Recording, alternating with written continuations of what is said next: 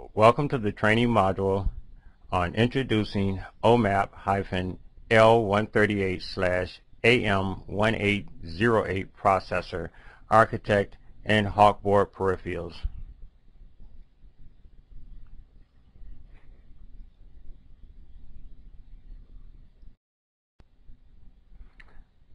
This training module will introduce Texas Instruments OMAP-L138/AM1808 processor architecture and Hawkboard peripherals. The OMAP-L138 is a low-power applications processor based on a ARM926 EJ-S and a C674X DSP core. The dual-core architect of the device provides benefits of both DSP and reduced instruction set computer technologies, incorporating a high-performance TMS 320C 674X DSP core and a ARM 926 EJ-S core. The C674X DSP combines the performance of the C64X Plus core with the floating point capabilities and provides the extended precision necessary for high precision algorithms on a variety of signed and unsigned 32-bit data types. The peripheral set includes an Ethernet MAC, one USB 2.0 OTG interface, one USB 1.1 OHCI interface, two inter-integrated circuits, one multi-channel audio serial port, two multi-channel buffered serial ports, two SPI interfaces, four 64-bit general-purpose timers, each configurable, one configurable as watchdog, a configurable 16-bit host port interface, up to 9 banks of 16 pins of general-purpose I/O, 3 UART interfaces, 2 enhanced high-resolution pulse width modulator peripherals, and 3 32-bit enhanced capture module peripherals. The rich peripheral set provides the ability to control external peripheral devices and communicate with external processors.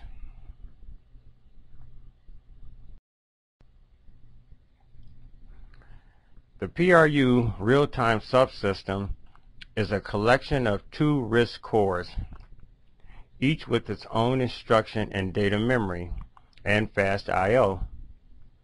The RISC cores of the PRUSS run at half the ARM/DSP clock frequency and have access to other SoC resources, example external memory, peripheral registers, system DMA, etc. The PRUSS is fully programmable and can be used to add differentiation to customer products. The PRUSS is well equipped to perform embedded tasks that require manipulation of packed memory mapped data structures. It can also efficiently handle system events that have tight real-time constraints. The PRUSS consists of the following blocks: 2 independent 32-bit RISC processors, each with 4K of instruction RAM and 5 12 bytes of data RAM, an interrupt controller for system event handling, and an I/O interface with up to 30 input pins and 32 output pins per PRU core on the AM18X. The AM17X PRU does not support I/O pins, but can still be used for a variety of purposes such as custom data movement schemes, custom timers, etc. Note that although PRU can only run from its dedicated instruction RAM, it can be reset and new code can be loaded. This allows the use for the PRU for multiple functions. The PRU-SS provides several benefits. It can be used to extend connectivity and enhance peripheral capabilities on AM1X devices. Customers can implement special peripherals, example 9-bit UART, and bus interfaces. The PRU can also be used to implement smart data movement schemes, example circular DMA. The PRU-SS can also be used as a smart power controller, allowing you to turn switch off the clock and the arm, only waking up the core when specific events are detected. The PRU-SS can be used to offload data handling tasks from the arm, freeing up those cores for other tasks. The fully programmability of the PRU allows customers to implement custom interface.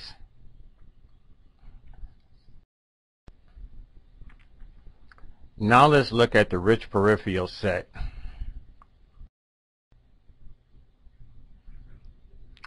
The Universal Parallel Port Peripheral is a multi-channel, high-speed parallel interface with dedicated data lines and minimal control signals. It is designed to interface cleanly with high-speed analog to digital converters or digital to analog converters with up to 16-bit data width per channel. It may also be interconnected with field programmable gate arrays or other UPP devices to achieve high-speed digital data transfer. It can operate in receive mode, transmit mode, or duplex mode, in which its individual channels operate in opposite directions. The UPP peripheral includes an internal DMA controller to maximize throughput and minimize CPU overhead during high-speed data transmission. All UPP transmissions use the internal DMA to feed data to or retrieve data from the I/O channels. The DMA controller includes two DMA channels, which typically service separate I/O channels. The UPP peripheral supports data interleave mode, in which all DMA resources services a single I/O channel. In this mode, only one I/O channel may be used. Maximum clock is 1/4 of the CPU clock. Each channel can access 16 data signals. These signals are allocated to the channels depending on the mode of the UPP. The throughput data shown are about 80% of the maximum theoretical throughput to account for the other system traffic. The UPP is pin multiplex with the video port input, HPI, PRU subsystems, EMAC, RM2, and LCD interface. But since pin mulxing is programmable on a per pin basis, many configurations are possible to support several of these peripherals at once.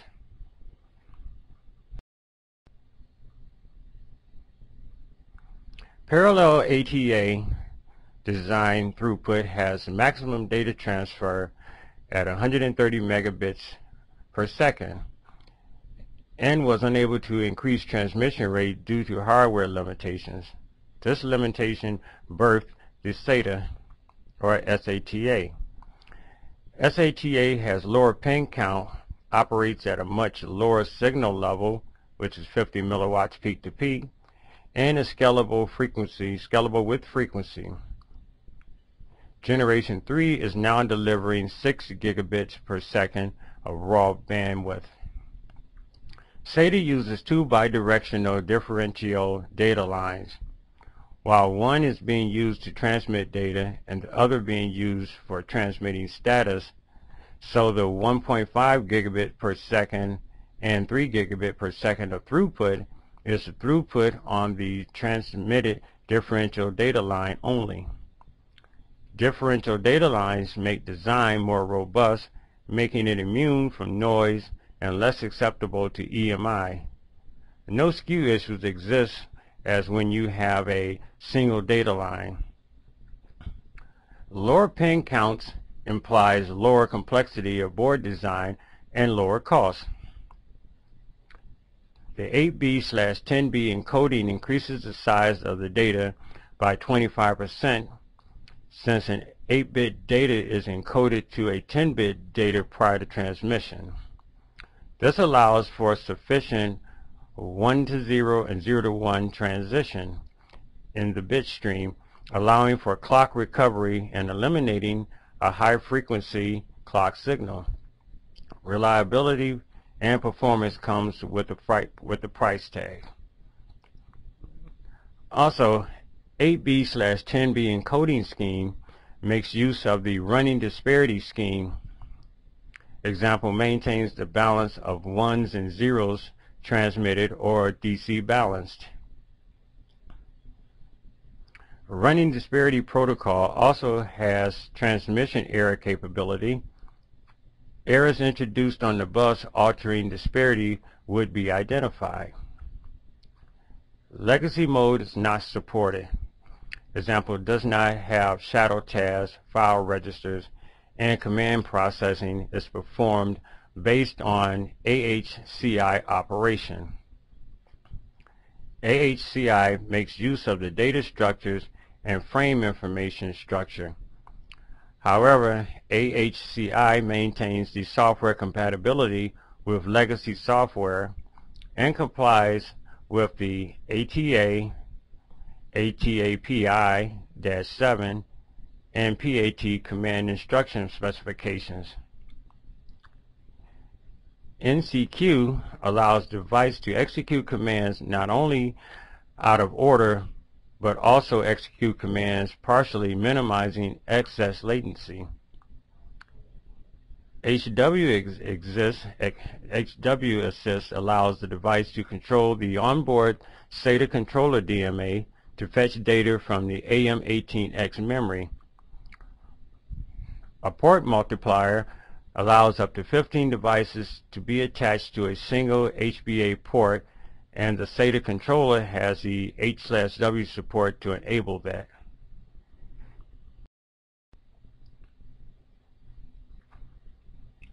In SD mode, 1-bit and 4-bit data buses are supported, as is SDHC, which is class 2, 4, 6 cards ranging from 4 gig to 32 gig, having verified up to 37.5 megahertz. In MMC mode, 1-bit, 4-bit, and 8-bit buses have been verified up to 26 megahertz. This peripheral should also support 1 and 4-wire SD cards and SDHC, but these configurations shall not have been confirmed by TI.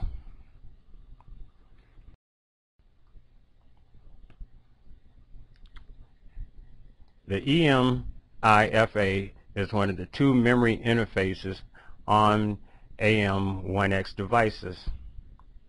The EMIFA is used to interface with external memory devices such as SDR, SDRAM, ASRAM, NAND flash, or NOR flash. The CPU, EDMA, and other master peripherals use the EMIFA to access data in external memory. The EMIFA can interface with up to 120 megabytes of single data rate SDRAM over a 16-bit bus. Configurable CAS latencies and memory timings allow for the EMIFA to support a wide range of SDRAM devices. Through its asynchronous interface, the EMIFA can also connect without glue logic to memory devices like SRAM, NAND flash, NOR flash, as well as ASIC and FPGAs. The EMIFA supports both 8 and 16-bit devices, and its programmable cycle timings allows for a wide range of memory devices to be supported. For 8 and 16-bit NAND flash, the EMIFA supports 1-bit and 4-bit ECC.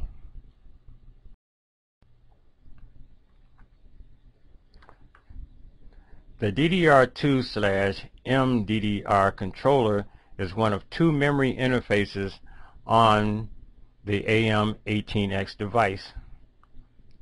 The DDR2/MDDR controller is used to interface with DDR2 and MDDR SDRAM devices. The CPU, EDMA, and other master peripherals use the DDR2/MDDR controller to access data and instructions in external memory.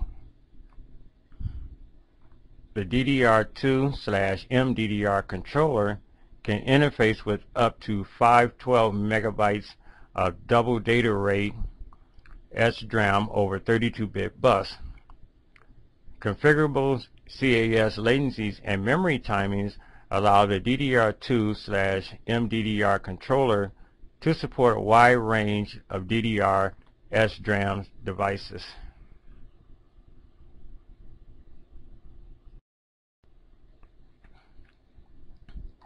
The EMAC module on AM1X supports the standard RM2 interface to connect with Ethernet.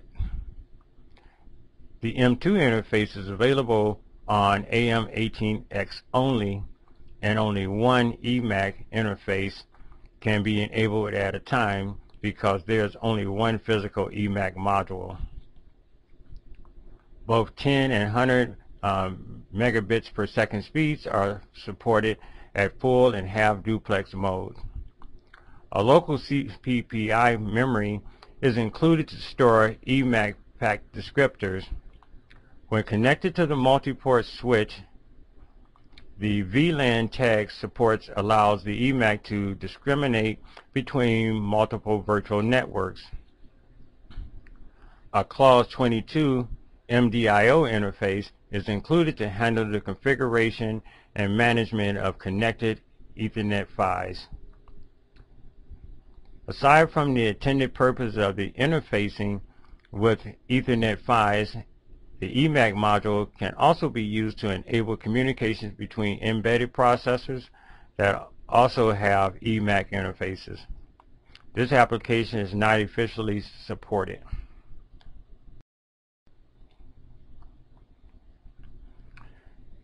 USB 2.0 has built-in PHY with UTMI interface. It supports all three speeds/devices via the 2.0 hub when operating as a host. As a host, it supports a multi-point setup where multiple devices are connected via a hub. It has dedicated hardware, USB_drive bus, that is directly controlled by the USB controller. Then enable/disable external power logic, which is the charge pump. Inputs 1 to 4 are all capable of handling all of the 4 transfers. Endpoint 0 is serviced via CPU only. EPs 1 to 4 are serviced via the CPU as well as DMA. A 4 kilobyte of FIFO RAM is available for user software to configure as an application desired. DMA makes use of the descriptors and multiple queues, easing the use of scatter-gather functionality and allowing multiple transactions to be queued. Without a support of queue, only a single transfer can be handled one at a time, which is a burden for a busy CPU.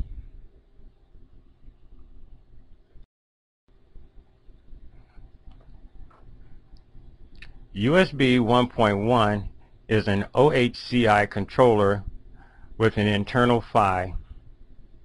It supports both full speed and low speed in host mode only.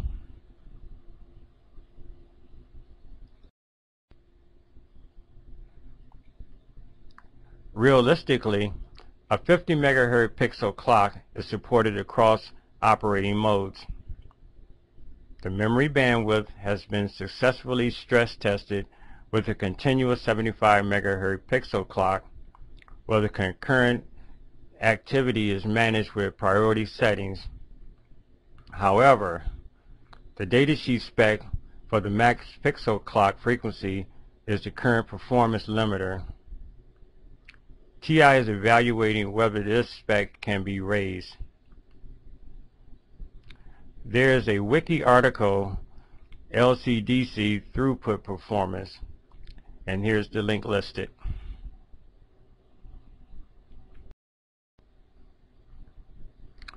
The enhanced resolution pulse width modulators can effectively generate complex pulse width waveforms with minimal CPU overhead and intervention.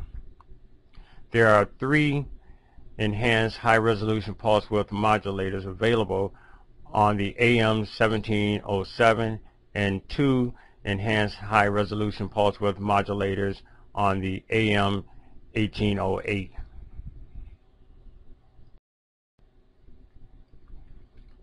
The enhanced capture mode is essential in systems where accurate timing and external events are important. Some of the uses for the enhanced capture mode module include sample rate measurements of audio inputs, speed measurements of rotating machinery, for example, tooth sprocket sensed via Hall sensors, elapsed time measurements between position sensor pulses, period and duty cycle measurements of pulse train signals, and decoding current or voltage amplitude derived from duty cycle encoded current/voltage sensors.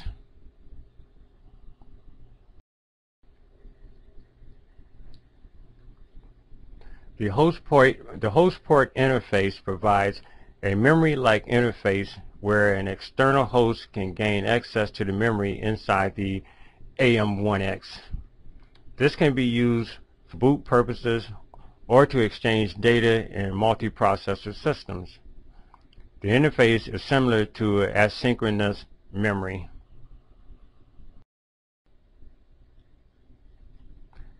The multi-channel audio serial port is designed for audio applications.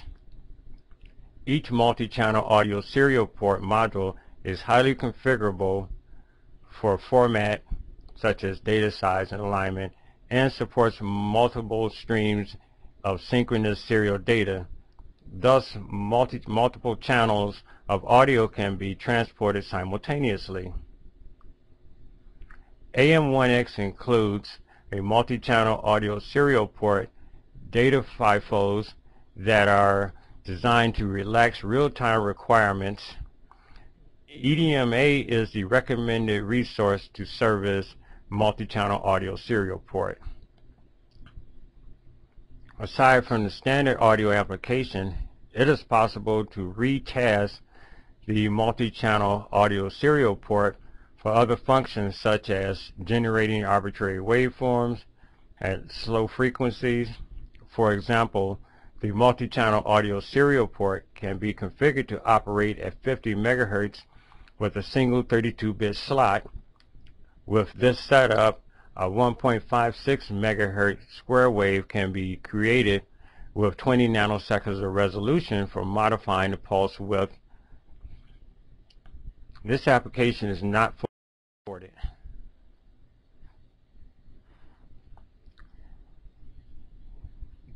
The multi-channel buffer serial port is designed to interface to a variety of serial industry standard devices. Receive and transmit are fully independent and have flexible programmability of clock, phase, and frame behavior. The multi-channel buffered serial port can work with TDM data streams up to 128 channels. AM18X includes multi-channel buffered serial port data FIFOs that are designed to relax real-time requirements by making the port less sensitive to DMA latency.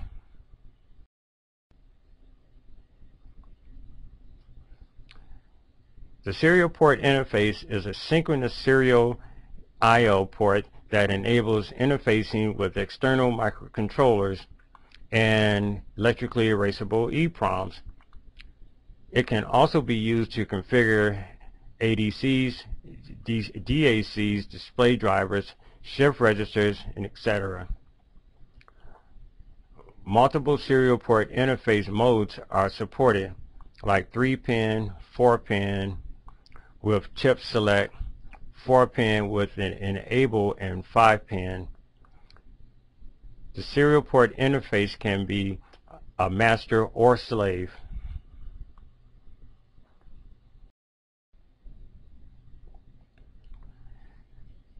The UART is used to interface the peripheral devices or modems. The UART supports autoflow control signals, which are clear to send and ready to receive, as well as modem control functions DSR, DTR, RI, and DCD. Through this frequency prescaler, multiple baud rates can be supported, including 9600, 14400, 92 to 19200, 38400, 57600, and 115200. The UART also supports 13x and 16x oversampling.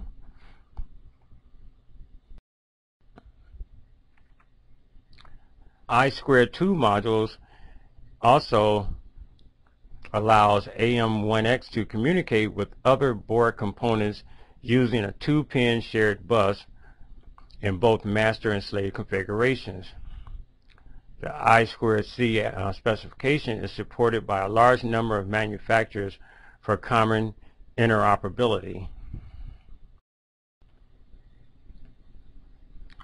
The general purpose I/O peripheral provides dedicated general purpose pins that can be configured as either inputs or outputs.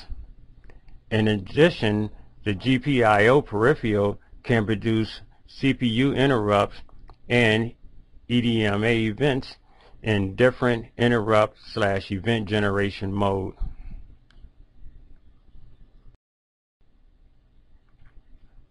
The device has 64-bit general purpose timers that can be used to time events, count events, generate pulses, interrupt the CPU, and send synchronization events to the DMA. It has an interrupt/event enabler/status register, reset timer mode to reset the timer count when the counter registers are read, reload registers to automatically update the period register, and reset the timer counter when the initial timeout period has reached. Capture registers to record and counter value of the timer upon the timeout or external event. 8 compare registers with individual interrupts that trigger when the counter matches the compared value.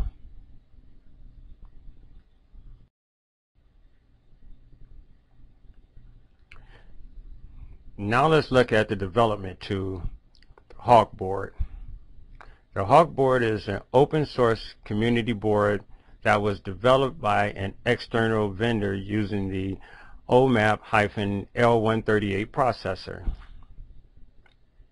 It's intended to showcase the performance of the high precision floating point DSP with the flexibility of a ARM9 processor in the ultra low cost development environment.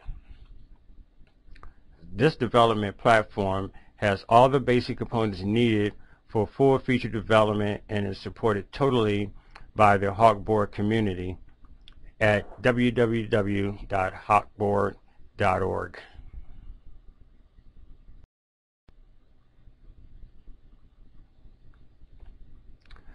A brand new product, the XDS100V2, is a very inexpensive JTAG emulator solution. For less than $80, you get the capabilities to interact and control the AM1X. This emulator is powered by the works using USB and is available from the Spectrum Digital and Blackhawk. TI makes the design files available to you. You can even build your own. If you have the board space available, one idea is to design this down onto your own product as a debugging section for development purposes. The XDS100V2 only works with the CCS4 or later. For additional information, you can go to the wiki page shown here.